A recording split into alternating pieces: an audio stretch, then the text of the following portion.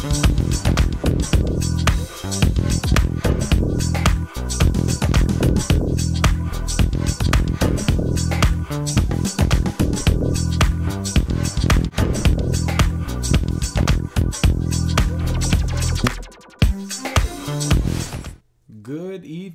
evening, earthquake fans, enthusiasts, preppers, and even you earthquake scaredy cats.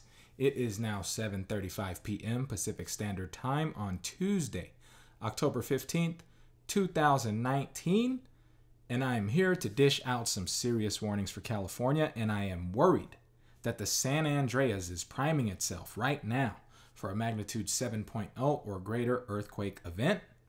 The reason why? Earthquake numbers are piling up in Central California, Southern California, and if you've been paying attention since July 4th and July 5th in the Ridgecrest area, you can see there's been a standoff between the San Andreas Fault and California's eastern shear zone. This pattern over the last few months has seen thousands upon thousands of earthquakes on or parallel to the San Andreas Fault and California's eastern shear zone. Based on what we can observe right now, there have been roughly 1,400 earthquakes throughout California over the past 7 days. For some of the most major activity right now, I'm looking at this earthquake 3D map right here, and you'll see the ring of fire. Energy starts down here in the western Pacific, the far western Pacific, and it works its way up along plate boundaries. You can see it's been primarily at a magnitude high 4s and low to mid 5s have been traveling around the ring of fire. This is over the last 5 days. I do see an uptick coming soon. And when we get a little more specific and get into what's going on in California, this is all the quakes over the last 7 days. Now, just an observation before I get completely into California. When I zoom out here, you can see all this quake activity, and you see how there's this directional path that goes up through Yellowstone, comes around through Washington, and it's just this big dance right there. There are definitely some studies out there that show that there may be some magma chambers for the Yellowstone volcano up in Wyoming. And so that could be why you see some earthquakes that are traveling north and south. But that's not my primary focus today. My primary focus today is to look at what's been going on in California and assessing our earthquake risk. If you look at this map of the quakes, you see there's these clusters. And the biggest clusters are the ones you're going to see some purple and red. Of course, Ridgecrest, whole Long Valley area up here, down, of course there's a gap here in Owens Valley, but Long Valley Caldera, you see there's a cluster there that's been happening over the last week, really for months. And you'll see here in the Ridgecrest area a continuance of what we've seen since July, with just thousands of earthquakes peppering the region. So, of course, you've got to be concerned about that area. Further south, the San Andreas carries on near the Salton Sea, but when you look here at the deserts in eastern Southern California, or the Palm Desert, Palm Springs, Riverside, and further south, Borrego Springs, I think you'll see that in here. You'll see there's these major clusters of earthquake activity. So I'm concerned about this area. And then on the northern end of the San Andreas, what happened last night? 4.5 near Pleasant Hill, California. And then you look right here, you'll see today another cluster right just a little bit north of Parkfield or the Pinnacles National Forest. Okay, you'll see 12:42 Pacific time today, a 4.7 struck. So 4.5 last night, Pleasant Hill, 4.7 today, north of Pinnacles. So that is along the San Andreas.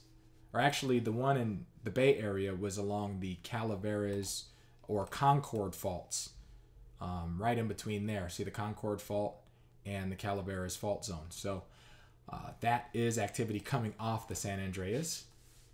And so I have concerns there. So based on what we can observe over the last 7 days, there have been roughly 1,400 earthquakes. You see here 1,458. Roughly 1,400 earthquakes in California. And that's over the past 7 days. That's definitely enough activity to be concerned. And according to a September 23rd report by the Geological Society of America, faults have hot streaks and slumps, and they can change earthquake hazard assessments. So to paraphrase this report by the Geological Society of America, earthquake hazards depend on whether or not a fault is in a slump or a hot streak. So you can just see here the southern end of the San Andreas is definitely priming. You see Ridgecrest is definitely since July been active with a 6.4 and a 7.1 back-to-back days. So Ridgecrest is on fire. And then now you've got an uptick in activity in the creeping section of the northern or central southern, the northern and the central San Andreas. So I'm concerned about that triangle. I know that's a big area to watch out for, but hey, if you live in California, you just got to pay attention. Time to prepare, okay? So if you look at the USGS map, you can see where the biggest hot streaks are. And most importantly, the Ridgecrest area on the eastern shear zone has been on a hot streak for months, and it hasn't stopped. You can look at the southern end of the San Andreas. It's been active with small quakes, and this has been going on for several years now. And even the USGS suggests a scenario with a 7.8 magnitude with an epicenter at Bombay Beach at the edge of the Salton Sea south of Palm Desert. So I'll play this. This is the 7.8 scenario, okay, with the epicenter here near Salton Sea, Bombay Beach. And you'll see the shaking intensity in deep red is going to travel and keep going north up to Lake Hughes, and it's going to trigger fault offsets between 6 and 23 feet. So you definitely want to keep an eye on this area. And my personal observation is also to keep an eye on Central California as well.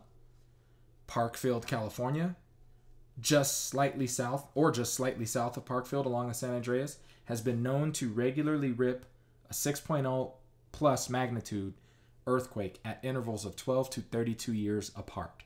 And the last 6.0 magnitude occurred in 2004, 15 years ago. And true story, I took my car for an oil change, and there was a long line, and I decided to go eat lunch while this quick oil change place needed an hour or so to change the oil in my car. And as I'm walking back from eating lunch, I just remembered I had this sudden bout with vertigo, and my legs were itching from the vibration. And I did not know that I was walking during an earthquake. I couldn't tell. But I just know I lost all my balance, and I thought it was very strange.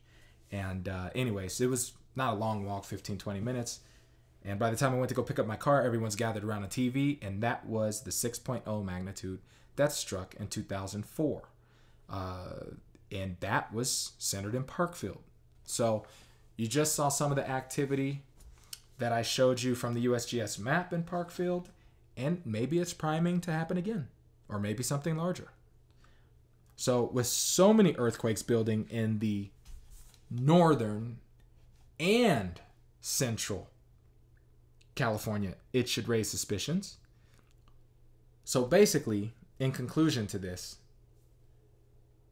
there's been just north of Pinnacles National Park, there have been at least 20 earthquakes alongside the San Andreas Fault. 20, including today's 5.0 that was reduced to a 4.7. So just in this area alone, we're talking about 20 earthquakes. So zoom in right here, and it's showing 38. All right, hold on. This is 21 earthquakes just right here alone. Okay, so You definitely have to keep your eye on this northern end of the creeping section of the San Andreas because of what it's capable of. And we see a 4.7, and hopefully that's not a precursor. Quite frankly, with all these thousands of earthquakes in California, I do think these are all precursors to a big event. Okay? I just do. Are they precursors for an event later today, tonight, tomorrow morning? Not trying to say that, but I do think that we have been getting ample warning times for a major earthquake in Southern California. I do not believe that the 7.1 in Ridgecrest is the remedy to our big earthquake fears. We've seen plenty 7.1, 7.3s in Southern California, Central California over the decades. But the big one is going to be in the high 7s, low to mid 8. Okay? And that's going to be disastrous, especially if it occurs along the southern end of the San Andreas near Los Angeles. So do yourself and your family and your friends a great service and prepare now, because the more of us who prepare, the less casualties will exist and the faster all of us will recover from potential disaster. All right? So until next time, stay tuned because I'll have more.